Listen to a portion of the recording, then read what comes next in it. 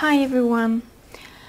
Welcome back to our final video about how do things move across the membrane, and it's gonna be about bulk transport. Earlier we've seen passive and active transports, which are great if you want to move one or two molecules at a time.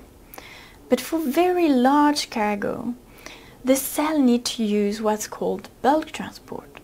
And it comes in two flavors, endocytosis and exocytosis. Endocytosis is the process of taking large things in, and to do so, the cell will kind of fuse with its cargo. In other words, the cell membrane wraps around a large molecule to internalize or engulf it. As a result, it will create what is called a vesicle or a vacuole. There are three different forms of endocytosis. One is called phagocytosis, where the prefix phago means to eat. So phagocytosis is literally about cell eating. The second one is called pinocytosis, where the prefix pino comes from the Greek to drink. So pinocytosis is literally about cell drinking fluids with all the solutes that it contains. And thirdly, we have receptor-mediated endocytosis. And that's when the cell can be very picky about what's coming in.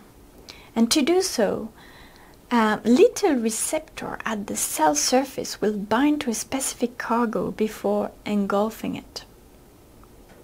Okay, endocytosis is pretty cool and allows the cell to take in liquids or large solid cargo, and sometimes the cell can even be picky about the content of the cargo.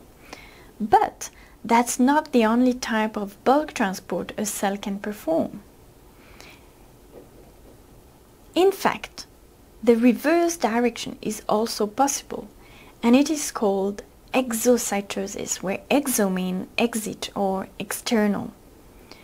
In exocytosis, the vesicle, instead of moving towards the inside, is moving toward the outside of the cell until it fuses with the membrane and releases its content on the outside.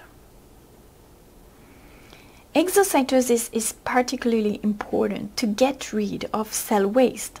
It's a bit like when you go to the bathroom.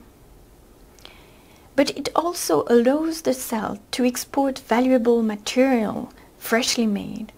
And that's a bit like when Australia would export Tim Tam or Vegemite to another country.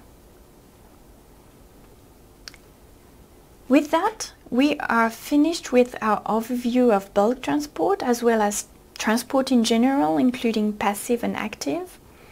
I hope you enjoyed it, and thanks for watching.